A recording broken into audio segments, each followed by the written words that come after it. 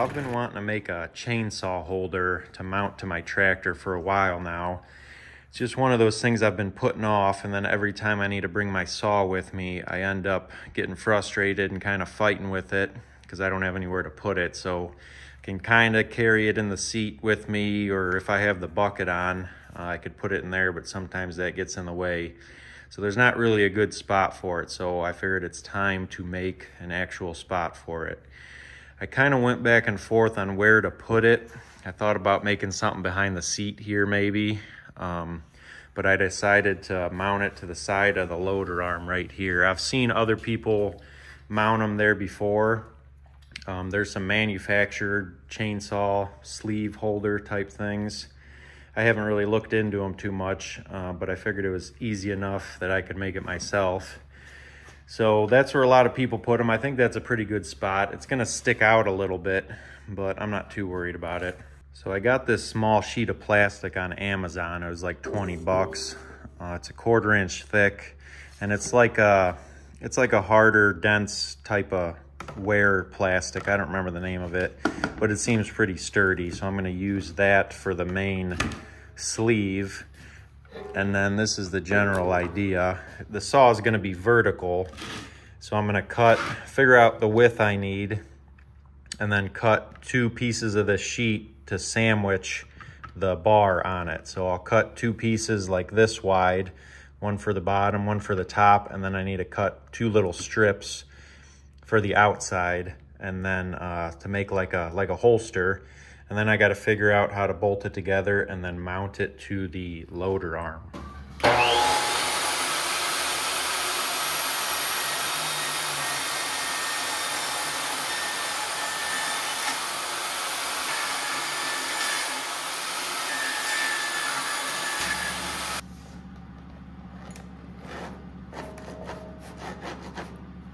So it's a little bit tight, the gap in there to slide the bar in and out. I want it a little bit looser than that, but I don't want to double those up. I think that would be too loose. So instead, when I go to bolt these together, I'll probably just put a washer in between maybe to give it a little more gap. This is 1/4 inch thick. If I had like 3/8, probably would have been perfect, but I wasn't thinking about that. But I think a washer will be fine. And then if over time, they might bow out too. So it might loosen it up, and I could probably take those washers out if it gets all sloppy. So now I'm gonna probably put like 3 bolts on each side to sandwich that together. And then to mount it to the loader is gonna be a little tricky, mostly because this pin's sticking out. So I have to get past that pin, and it's like little over an inch to get past that pin. So I'm gonna make some kind of steel bracket to bring that plastic sleeve out, and then figure out how to bolt it to that arm.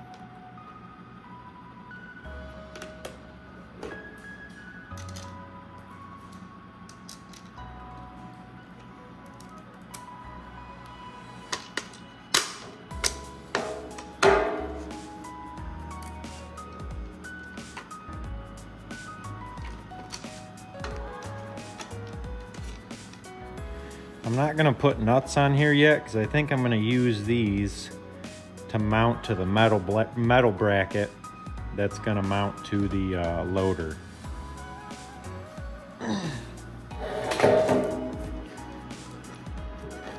I think that's a good tolerance with that washer in there.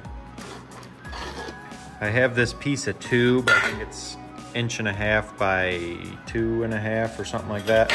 But I'm gonna, the 1.5 sticks out far enough for the pin on the loader arm. So I'm gonna rip this in half on both sides. So I'm gonna make like a C channel, and then I'm gonna have 2 of them. So the C channels, the one part's gonna mount to these, and then it's gonna come up, and the other part of the C I'm gonna mount to the loader.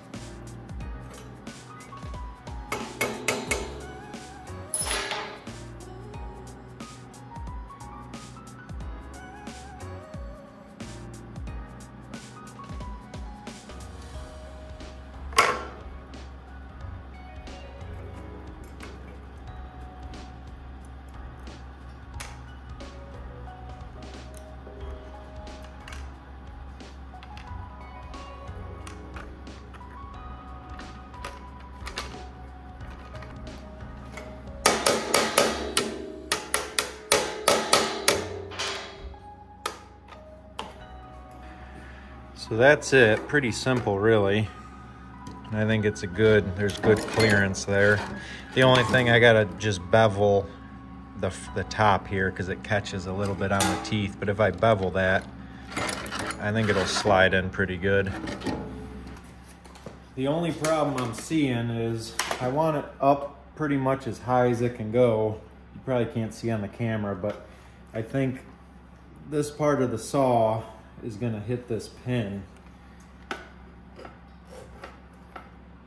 It's gonna be close. I'm gonna get it mounted on the arm and then see if it hits.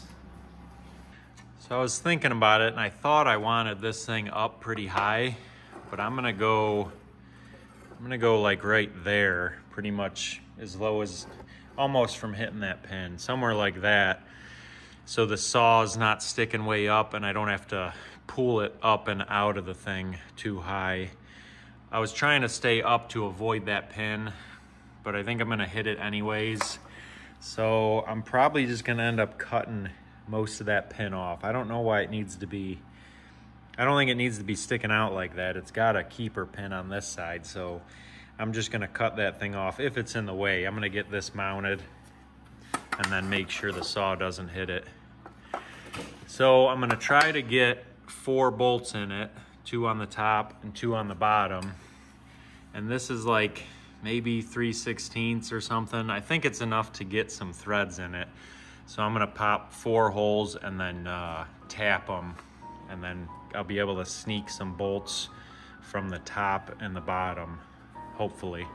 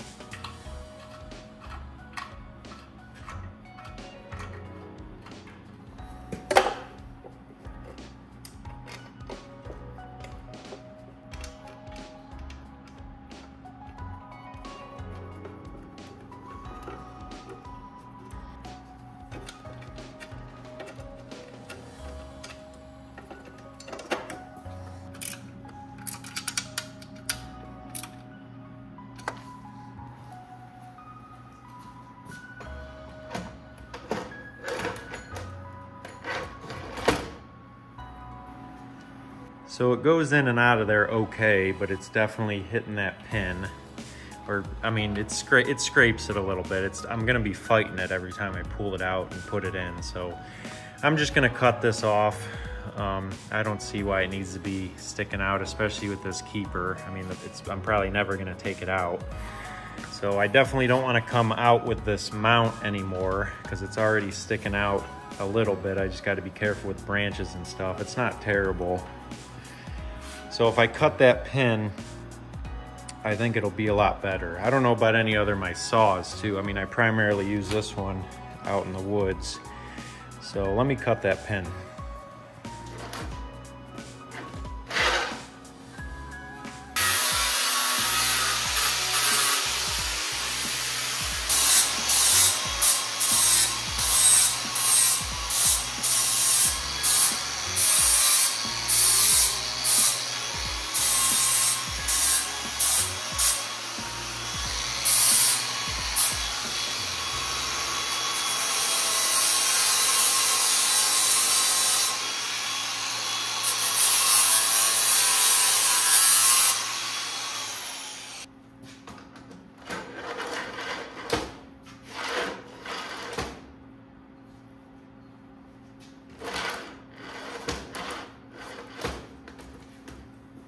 So that's a lot better. I'm happy with that.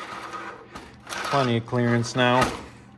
There's a little more wiggle room front and back, like that way, than I kind of wanted, but I got to drive it around and see how much it bounces. I might be able to tighten that up.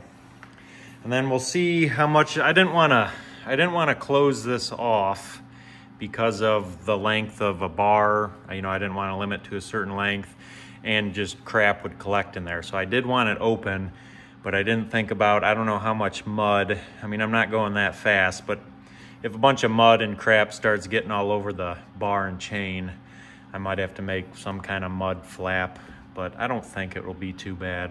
We'll find out. So I'm gonna take this thing apart and get some paint on that steel and then put it back together and drive it around the woods, bounce it around and see how it holds up.